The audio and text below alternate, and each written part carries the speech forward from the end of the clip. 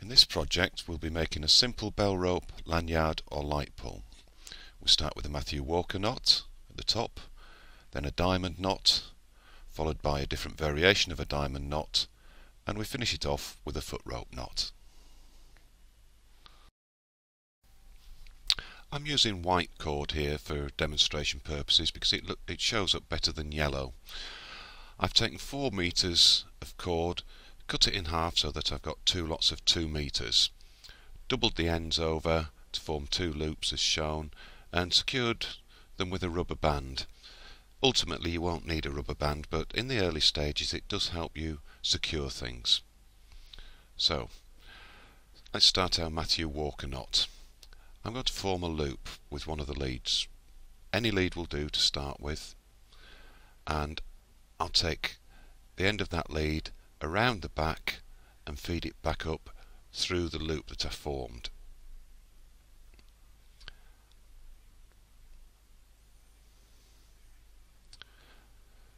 Go to the next lead, which is this one, form another loop similar to the first one, but hold it underneath the first one that we formed, underneath, as shown in the video there. Take the end of that around the back and up through the 2 loops that we've formed. And you may notice there's a slight kink in the line there, so gently tease that out. Take the next lead in line, form another loop, and yes, we've got to hold it underneath the previous one. And I'm keeping things fairly slack at the moment because ultimately I'll have 4 loops with 4 leads going through them, so I need room to manoeuvre. Take that lead round the back and up through the 3 loops that we'd formed. And I have 1 left. Here it is. I'm going to form my final loop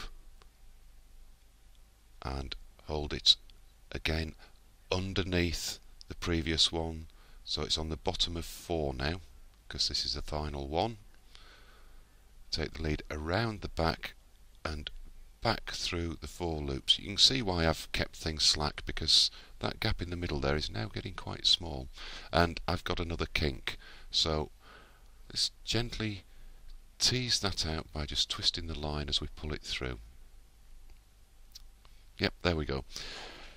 It's not looking much like a Matthew Walker knot just yet, but it will as we tighten things up.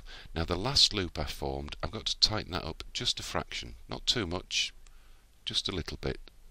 The secret of all decorative rope work is patience. Take the previous lead and loop and tighten that up a little bit. If we try to tighten things too quickly, we can easily lose the structure of the knot, so patience really is a virtue here. And we keep going back to each previous lead and loop and just tighten up a little bit at a time, and we keep going round and round. And it does help, particularly with a knot like this, to have a look at the final knot so that we can keep an eye on the structure of the one that we're tying now. Just keep going back and tightening ever so slightly, just a bit at a time. Keep going round and round to the previous one, and I think we can now see that it's starting to form. Yeah, that structure is there, and the previous one. Now if we look carefully, we're in danger here of losing the structure if we're not careful, so make sure that this loop is laid under the one it's supposed to be underneath. Have a look at the finished article just to make sure that you've got the structure right. And there we go, that structure is looking fairly good now, and all we need to do is tighten bit at a time, and when we've finally got the knot tied we can dispose with the rubber band because we no longer need it. So just gently does it, bit at a time, tighten one at a time, and our bell rope is well and truly started with a Matthew Walker knot.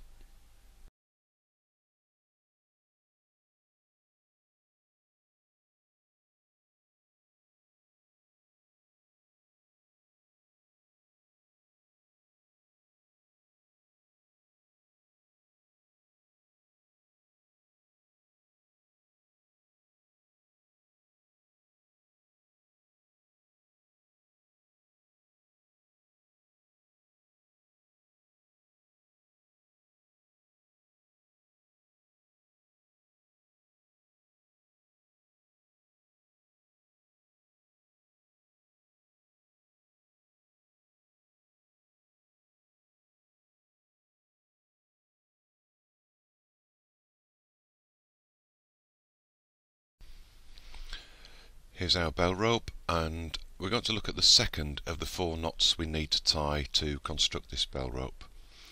It looks quite complicated, but it's a very satisfying and nice looking knot once you know how to do it.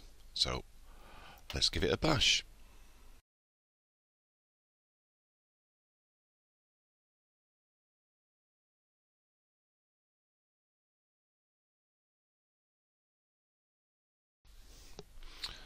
Yet again, I've used a rubber band to secure the 4 leads, and I'm going to hold the bell rope upside down and form 4 loops as shown in the video.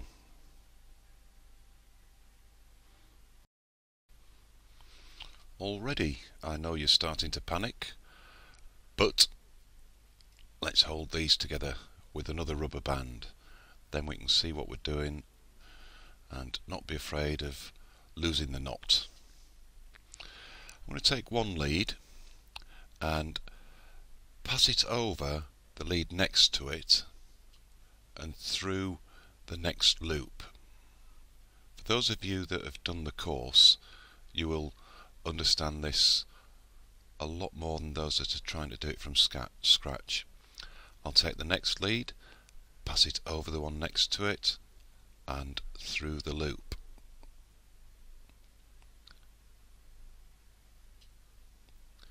And the next one, pass it over the next lead,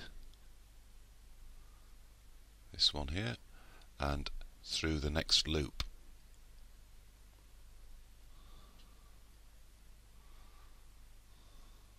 Take the kinks out. Don't know why we should take the kinks out, they're a fine band for those of you old enough to remember them. And finally the last lead, there should only be one loop left, so pass it over the next lead and through the remaining loop, like so. And already you can see the shape of a diamond knot there already. And the original rubber band we used to hold things together, we can now get rid of that. Let's unwind it so that we can use it again rather than cut it. There we go. We do still have a rubber band right in the middle there. We'll have to cut that out eventually, but there's our knot structure, and we need to tighten these up just a little bit. I know with the Matthew Walker knots we kept things fairly loose to start with, and we still need to keep this one fairly loose, but not so loose as we can't see what the structure is. So gently, one at a time, just tease these through until our knot looks a bit tighter, but we can still see it's a diamond knot there. We're getting close to what we want now.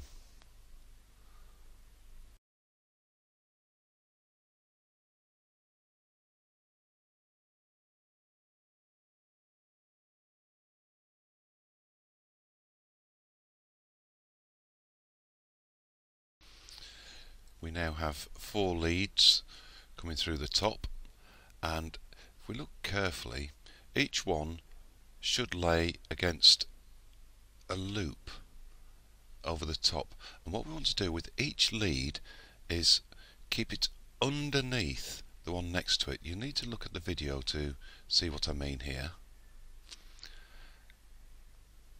So 4 leads, each underneath the one next to it, and I'm pointing at the rubber band there. That's now going to get in the way, so we need to cut that out. We can't actually pull that out because it's stuck right in the middle of the knot, so let's get rid of that. I'm afraid that's some wastage, but ultimately, as I said once before, rubber bands help in the early stages because it holds things together, but with a bit of practice you won't need these. So back to our 4 leads. Look at the 4 leads coming out of the top, and tighten it up just a little bit so that it's not too loose. We need to be able to see all our leads reasonably close to each other.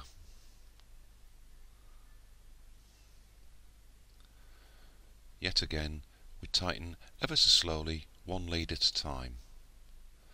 And there we go. And yes, we can still see that's a diamond shape, isn't it? So we know we're on the right tracks. Okay. Take a lead and make sure it goes underneath the one next to it. And make sure we do that with all 4, as shown in the video. Take a lead and follow it. Follow the lead next to it. Follow it through. Where the lead next to it goes under something, make sure this lead goes under and take the kinks out again. And the next one, make sure it goes under the lead next to it and follow that through underneath. Tease the kink out. 2 to go. Follow the lead next to it, go underneath and under the next lead. Just follow the lead through that you're next to. 1 left, and there we go. We're well on the way now. It gets easier, trust me.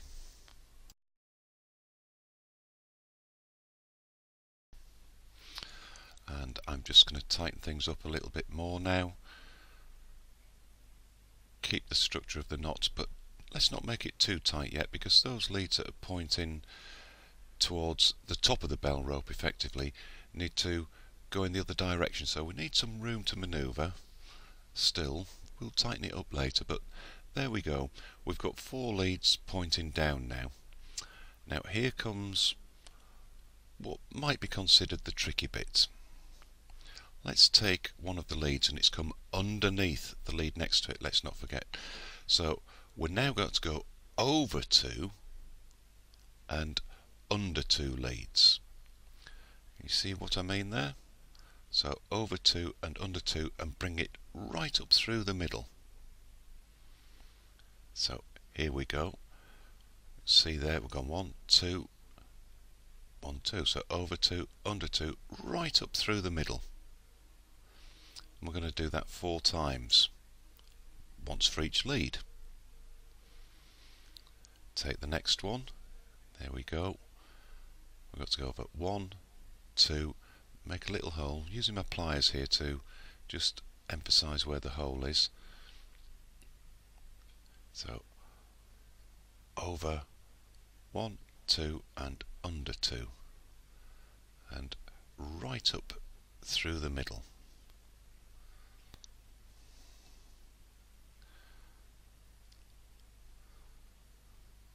We are, and the next one,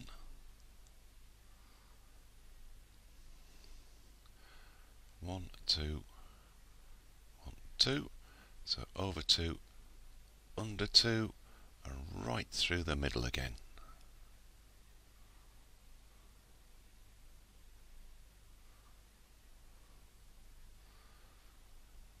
That's 3 out of 4 done, nearly there. 1 left, over 1, 2 and under 2. Use my pliers to force the hole to put it through. 1, 2, over 2, under 2, and there we go. We've got the structure of the knot. Now then, this is going to take a little while to tighten, but we've certainly got the structure there, haven't we? We need to tighten this one slowly, bit at a time. It's quite a complicated knot, so a little bit at a time, otherwise we'll get the bell rope out of kilter. We need to keep it straight, the whole thing. So there we go, that's looking pretty close, but be patient. Tighten it up very slowly, bit at a time, and you will finish up with this. And once you get that right, you can feel pretty proud of yourself. It does take some practice, this one, but it's well worth it.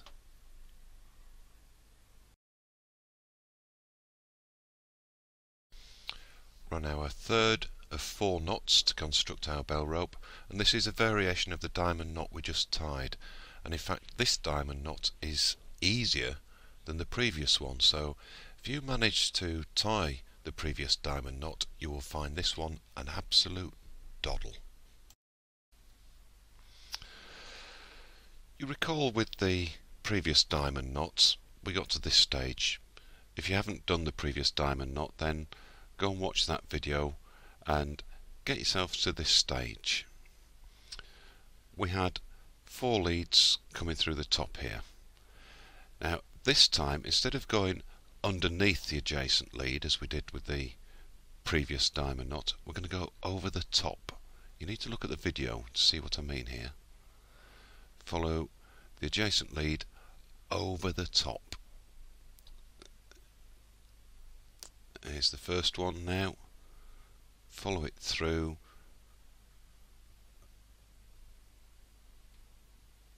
There we go. Stage 1. Take the next lead, follow it over the top, or towards the centre if you like. Follow that lead through.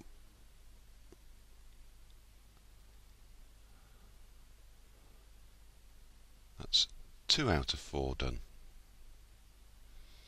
The next one over the top, follow it through,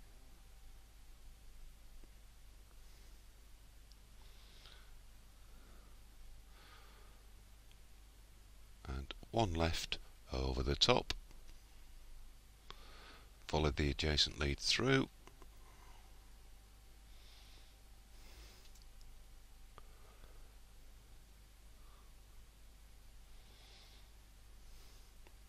and the hard work is done, if we can call it hard work. Now let's tighten it up a little bit. Not too tight, just so that we can see the structure of the knot. We'll tighten it up properly when we've got those leads followed through.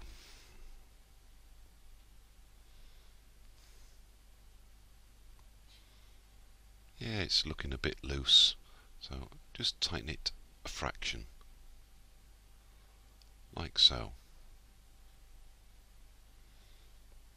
This is such an easy knot compared to the previous one, and for each of those 4 leads we just follow the adjacent lead through.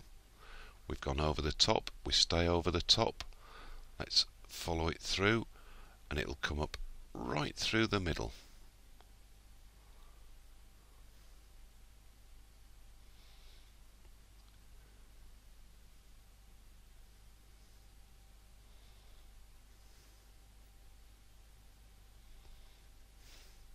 And the next one, just follow the lead next to it. Quite simple really. That's 2 done. And the next one, number 3, follow the lead through, right through the middle, use the pliers to force the hole. 3. Aha, deliberate mistake. we've already done 3, and we see this one doesn't follow the same pattern. We've actually got this one just a little bit wrong, so let's undo that. Blue Peter badge to all those who spotted that deliberate mistake. We've got to follow the lead next to it, and this is what we're going to do now. Up through the middle,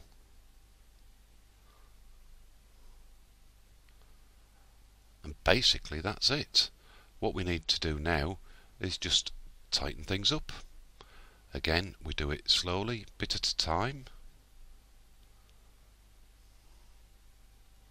and we finish up with this. Not bad. 3 out of 4 done.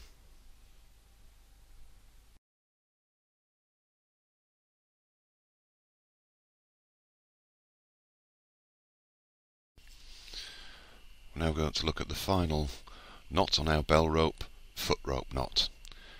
It is a bit tricky the first time you try this. You may need to practice it 1 or 2 times, but once you've cracked it, you'll wonder what all the fuss was about. So let's have a look at it. There's my faithful rubber band again to hold things together. I'm holding the bell rope upside down to get started, and I'm going to tie a crown knot. That's just passing one lead over the lead next to it, and I'm doing this in a clockwise direction. You could do it in an anti-clockwise direction, but you need to remember which way you started this knot, because it helps later on when we get to tighten things up. So a clockwise crown knot with the bell rope upside down. I'm going to turn the whole thing over and tie another crown knot. And again, I've got to tie this in a clockwise direction.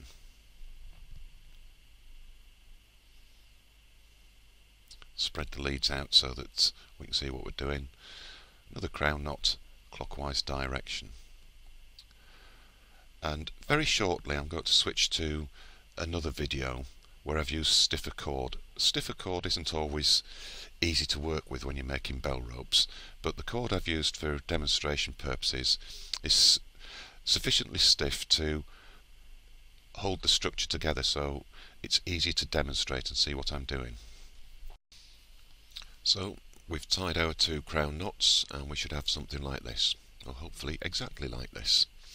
Now each lead at the bottom I'm going to pass through a loop at the top, but you can see the loop just above this cord that I'm pointing at now.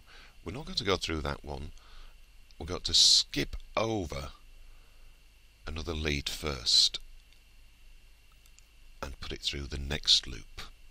You need to study the video carefully here just to make sure that you're putting it through the right loop. And of course, once you've fed one through, the rest are easier, because we just take each lead in turn and find the next loop in turn. There's the next available loop. It's got to be fed through there.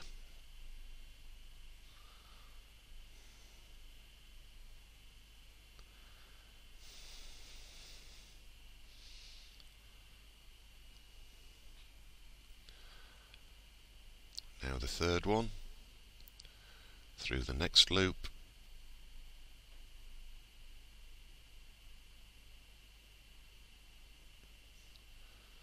and one lead and one loop left.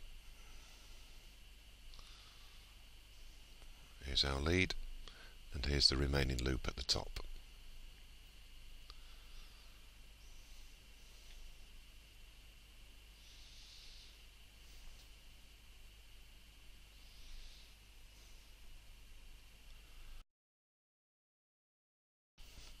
We now have 4 leads coming up through the middle, and you should find that these leads will quite nicely fall against adjacent leads as shown in the video. And the leads that we've got to be working with, make sure they're towards the centre of the knot as shown, and each of those leads we've got to follow that adjacent lead downwards, and we've got to go under 2. Now we've gone under 1 there, we want to go under 2. There's the second one. And when we get to the bottom, we'll find that that lead now lies underneath another lead. So we've got to do that with all 4. Follow the lead it's lying next to, go under 2 to the bottom. 1, 2, and again at the bottom you'll find it's laid underneath another lead, which we'll follow round shortly. And the third one, let's follow the lead through and under 2, like so. Make sure that lead at the top is at the centre of the knot. And the final lead, follow the one next to it, go under 2 to the bottom. I'm just going to tighten this up a little bit, try to keep it even. And now what we're going to do is again follow the adjacent lead. Where that goes under something, we'll go under. When it goes over, we'll go over. And let's just tighten that up a little bit. So we've got to follow that lead through, and when we get to the top we've got to push it up through the middle. Let's go back to our main bell rope now, and we've got to take the leads from the top, follow the adjacent lead under 2 and down to the bottom, as we saw with the stiffer cord that I demonstrated with.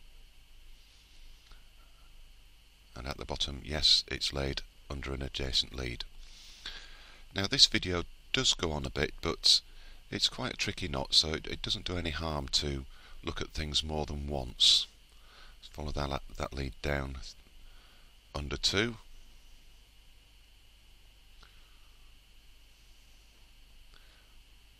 Like so.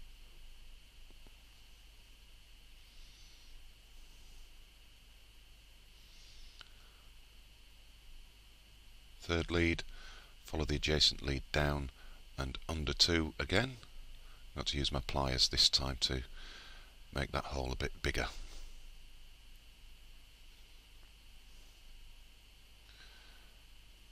It can take a bit of practice knowing just how much to tighten a knot up while you're working on it. You want to try and keep the structure together, but you don't want to make it so tight that you can't actually finish the knot off. And something else that needs practice as well is getting used to how much cord you will need, because there's nothing worse than getting right near the end of the knot, the end of the bell rope, and finding that you've run out. So be quite liberal to start with until you get used to how much cord you need.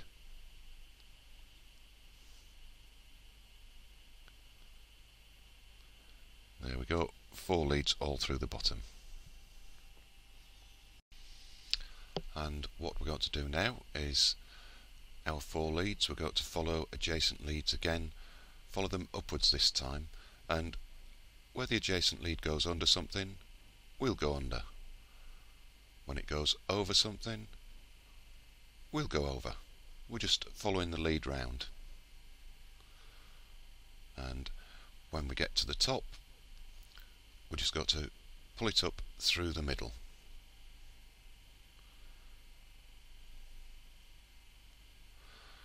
One down, 3 to go. Here's the next one, follow the lead next to it.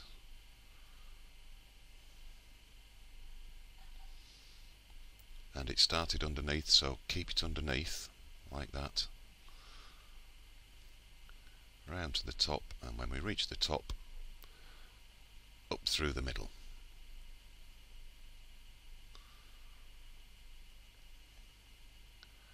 Proving a tricky one, this one.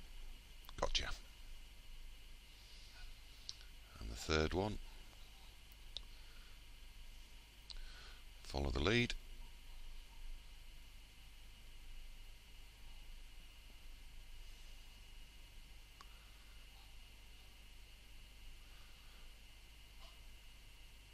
And at the top, up through the middle.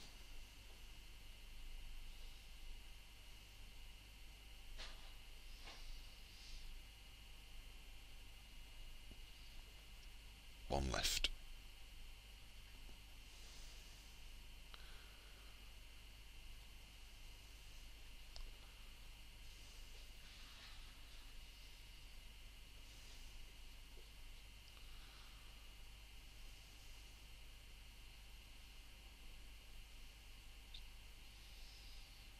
There we go, we've done all the hard work now.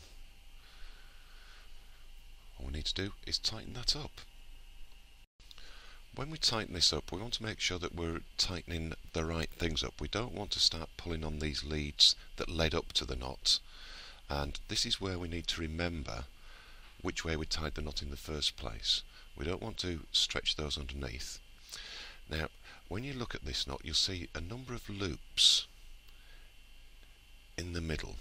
Now, I've started tightening there. I will point out these loops in a second. And we started tying our crown knots clockwise, didn't we? Now, if we look at the side of the knot here, there are 4 loops in the middle. You see the one I'm pulling at now? I'm pulling that anti-clockwise. And there's another loop, pull that anti-clockwise, i.e. the opposite way to the way we tied our crown knots to start with. And there are 4 of those loops. You need to look at the video carefully to see which ones I mean. And now we just pull our leads through, and you'll find this quite easy once you've got used to this knot. To start with, you will need to look carefully to see where the leads actually go. And the rule, as always, is to tighten a little bit at a time. Don't rush it. There's that inner loop again. Pull that anti-clockwise. Tie it bit at a time, 1 lead at a time, and slowly your knot will come together and it will stay even then. And there we go. We've got our knot, our foot rope knot to finish the bell rope with. We might think of tightening that up a bit more.